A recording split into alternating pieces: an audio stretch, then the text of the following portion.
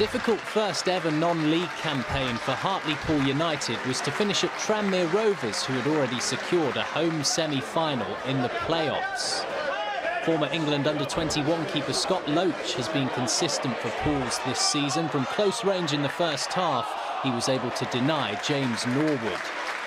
At the other end, in added time, Liam Donnelly was brought down in the Rovers area by Andy Cook. Penalty to Hartlepool.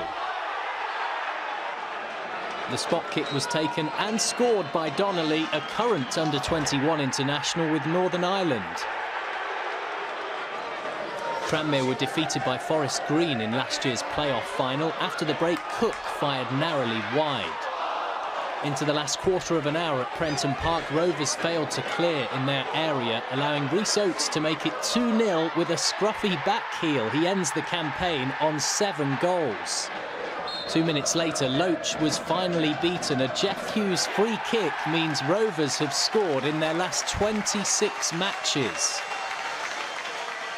Micky Mellon's men could have avoided defeat at home as James Norwood fired over. Hartlepool end a generally awful season with victory.